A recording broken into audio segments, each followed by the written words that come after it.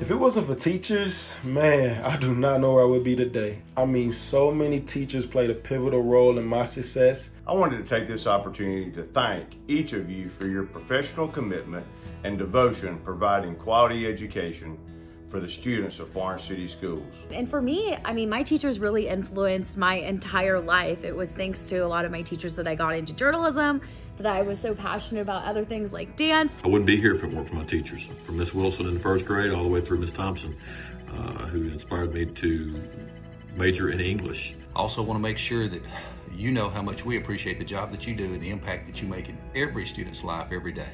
No matter what your role or function, you are critically important to the development of children in our society today. Thanks for all you do for our students. Believe me, they will remember you.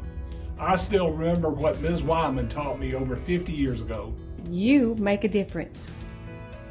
Thank you for helping children in Alabama achieve. What you're doing to foster this next group of students that's coming through, to make sure that they are ready and able, and giving them every single bit of what you have to make sure that they're capable, is so much appreciated by all of us here in the Shoals. You can be that teacher that kids are still talking about 5.5 decades from now.